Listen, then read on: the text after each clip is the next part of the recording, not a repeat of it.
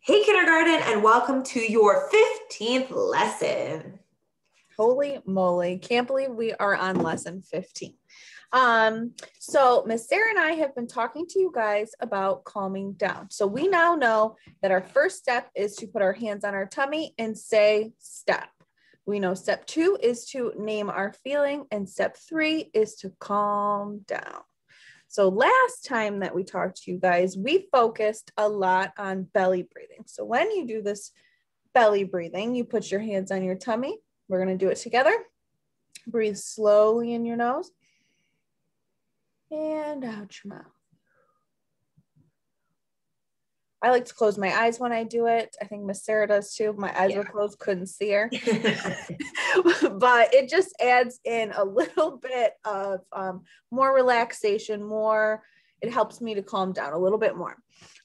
So keep that in mind when today when Miss Sarah teaches us all about how to handle when we have to wait for something or someone. Mm-hmm. So, we're talking about what do we do when we wait? Mm-hmm. So waiting in itself can be really hard, especially depending, are you waiting on a friend to come over? Are you waiting for your class to go somewhere? Are you waiting for your parent or whoever to be done working? And waiting can be pretty boring too, right? It can be kind of boring. And maybe we act up because we are bored that we have to wait. And so we're going to talk about what can we do to, one, kind of entertain ourselves, but also to calm down if we're feeling some type of way about waiting. So our story today is about a little girl named Lucy. So I'm thinking you can picture or find Lucy. She's right here. And Lucy's class is getting in line to go out to recess. And we all love recess, right? You get out of class. You get to go run around outside, play, kind of just, you get your own free time. Okay, so take a look at this picture. How does Lucy look compared to the other kids in line? Well, we don't see any of those other kids' faces. They're all facing the front of the line. Their arms are at their side. And then we see Lucy kind of just like dancing around. So the kids are supposed to be waiting patiently, which patience can be hard, patiently and quietly in line. But Lucy cannot stay still. She's like, I get some free time outside. I get to run around. I mean, they're not wearing their coats. It's a nice day. And Lucy is spinning. She's singing. She's bumping into the other kids that are patiently waiting in line. How do we think Lucy's feeling right now? She's feeling excited. She's very excited. She's very happy. She has a lot of energy. Excited is a strong emotion, and excited is a comfortable, positive emotion. And we know right now that Lucy needs to calm herself down. So when we have been talking about calming down, we've been talking about more uncomfortable emotions, sad or angry or disappointed. But sometimes even our really good, positive, comfortable emotions are a little too much, and we have to calm ourselves down. Have any of you ever been so excited about something and your parent or your teacher told you to calm down because you were bouncing off the walls? That's what is going on with Lucy right now. And not only that, because Lucy's bouncing off the walls going crazy, it's making that wait longer. Have you guys noticed that too? If you're excited and your parents or teacher or aunt, uncle, whoever asking you to wait and you don't, it just makes that even longer that you have to wait. Okay, this girl's got to calm herself. So do you remember what she has to do? Put her hands on her tummy and say, stop. I am feeling excited. And again, look at it. Look at her hair. She's twirling around. Okay. So Lucy decides she's going to take some belly breaths to relax the body. So that slow breath in through the nose, out through the mouth. So Lucy has to take a couple of those. Sometimes it's not just one. Maybe you got to take 10. Lucy takes like 13 belly breaths because she is so excited. And then she's going to do another way to calm down, and that's counting. So counting can also help you calm down because you're thinking about something else. And when you can count anything. whatever you want. You can count numbers. You can count cats. You can count ice cream cones. You can count the chairs in the classroom, count the kids in line, whatever your heart desires. So Lucy is like, all right, I'm going to count. And she's going to say something to herself too. We talked about talking to ourselves to help us feel better. What could Lucy say to herself to help her wait? What do you guys think to yourself when you're waiting in line? Lucy can just tell herself, I can be patient. I'm going to wait. Because if I don't, it's going to be a longer wait. And I don't want to get in trouble. So Lucy does some positive self-talk quietly to herself. And she decides she's going to do a little activity to pass the time so she doesn't get too bored and crazy in line. And she decides that she wants to count the other children in line. So when you're waiting in line, again, counting kids, maybe you can also do something with your hands, tapping your hands together, twiddling your thumbs. I like that. I do too. Or I like to do this sometimes. Close your eyes and think of or listen to all the sounds that you can hear. What would you hear in class? Maybe kids talking, the teacher talking, birds outside the window. So this is what Lucy does. She tells herself she can wait. She does her 13 belly breaths. She counts all the kids in line because she doesn't want to get in trouble. And guess what? By the time she gets to the 10th kid, the line starts moving and they're on their way outside. So counting the people in line, the belly breathing helped her to calm herself down. So good job, Lucy. I know I don't like waiting. No, it can be really difficult to do. And the thing is waiting is something that's always going to happen.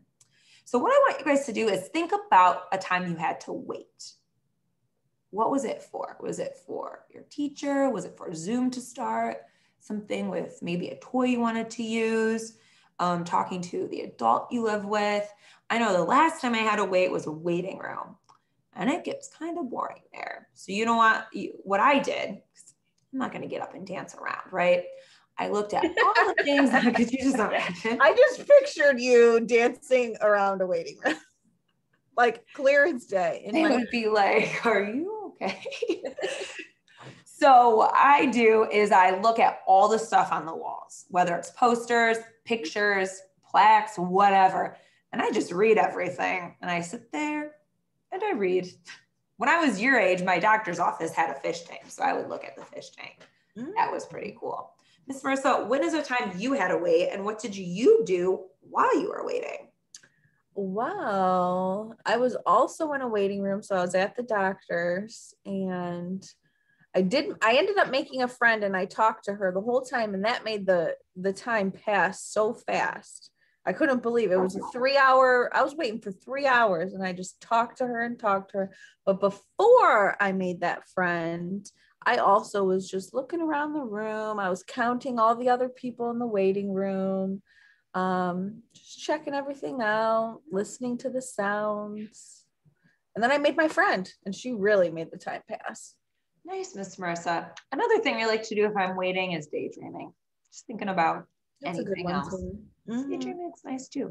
So think about an activity that you guys can do when you're waiting. Obviously, if you're waiting in school, you want like a quiet activity so don't get yourself into any trouble. But always remember the belly breathing can help relax the body. The positive self-talk, so talking to yourself, thinking to yourself, daydreaming to yourself can help out. And a quiet activity, counting kids, counting stuff on the wall. If you can read whatever's on the wall. And if you're able to, but don't get in trouble, talking to somebody next to you can sometimes help too. Unless your teacher tells you not to do that, then don't do that. Right. All right, you guys, we have your calm down song to play. So get up and dance. Oh, where is it? Here it is. Okay. And we will see you guys next time. Bye. You're going to have to wait another week. Wait is the key word. Okay, bye. When your heart is all aflutter and you're panting like a dog,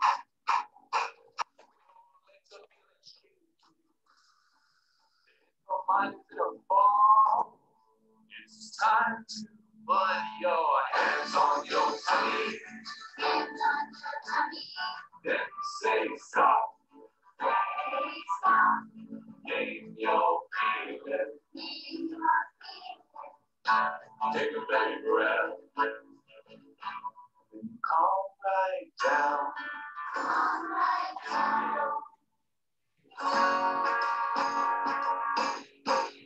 We've just been scared by something, and your belly starts to ache. When you're really sad and worried, and your hands begin to shake, it's time to put your hands on your tummy. Then say stop. Name your feeling.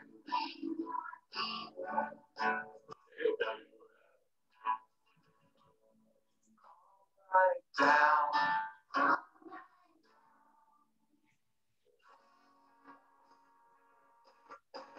Yeah, when you're bursting with excitement, you're top. When you've had a disappointment, and you're spread your hands with flaws, it's time to put your hands on your tummy.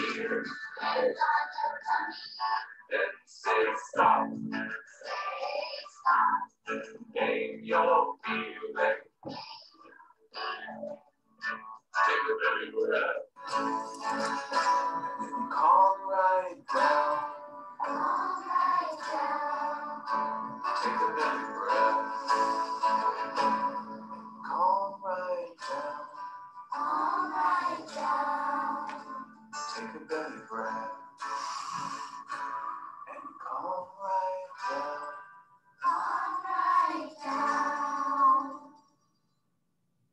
All right. See you guys later. Bye. Bye.